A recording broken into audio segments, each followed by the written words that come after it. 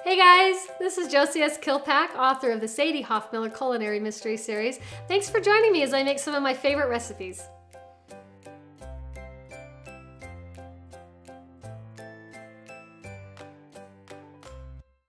The recipe we're going to make today is called cheater sourdough.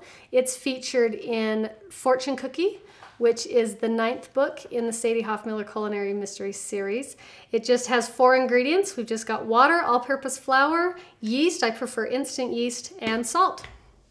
So to make our cheater sourdough, we've got 6½ cups of all-purpose flour, 3 cups of warm water, tablespoon and a half of salt, and a tablespoon and a half of yeast.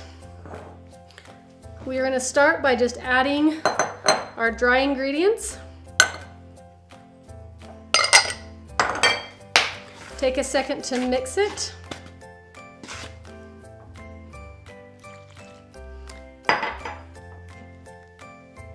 And then we add our water. Now in the beginning, I'm using just a paddle to mix that in, but it will get too thick and the paddle won't be very functional. So I am going to be mixing it with my hands. Some people get grossed out by that. I don't. I promise you that I washed my hands really, really well before starting this recipe. The paddle is helpful in the beginning when it's just so sticky.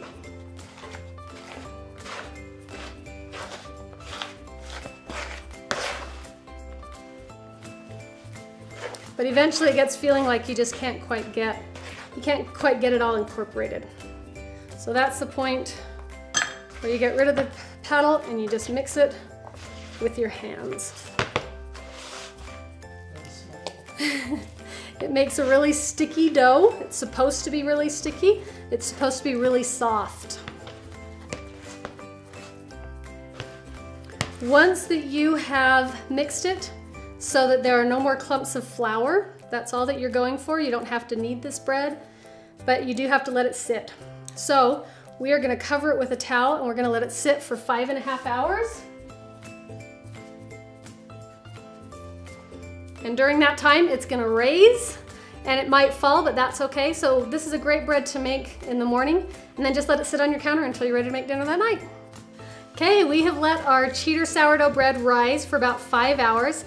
Now at this point, if you wanted to, you could put it in the fridge in an airtight container, but leave the lid a little bit off, and you can store it in your fridge for up to a week. The longer you store it, the more sourdough bread flavor that you're going to get in it, which is awesome, but we're gonna go ahead and make it today. So we've let it sit. It's gotten nice and bubbly, you can see, and now we're gonna shape it. So I'm just scraping it away from the edges of the bowl. I'm gonna put a little bit of flour down on my counter so that it doesn't stick, and then I'm just going to scrape it out.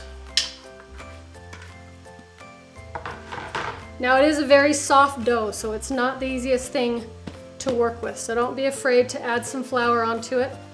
You're not really kneading it, you're just kind of making it prettier. And it doesn't have to be totally smooth. This is kind of a peasant kind of bread, kind of a country bread. Now I'm going to bake it on this baking sheet, and I'm going to put down some semolina flour. Semolina flour is the stuff that's at the bottom of your pizza when you get a pizza from the pizza restaurant. It's just a really coarse flour, gluten-free, so it doesn't stick. And that's just going to help it so that it doesn't stick to my pan. So now I'm going to put my loaf there in the center of it.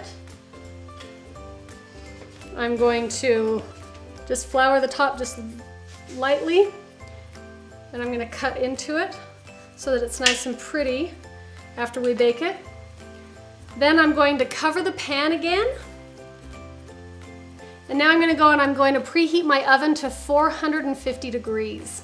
And I'm going to let this rise while my oven is preheating. As soon as I hit 450 degrees, then I'm going to put it in with a pan of water in order to steam it.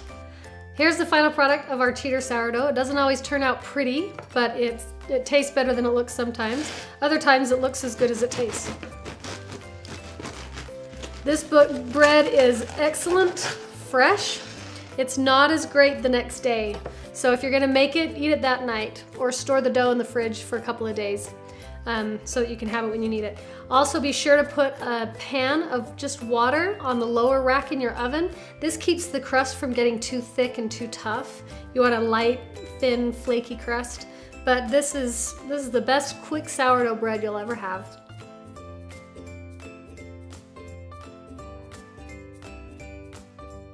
Hey guys!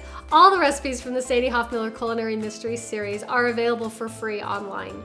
You can access these through my website, www.josiaskilpack.com.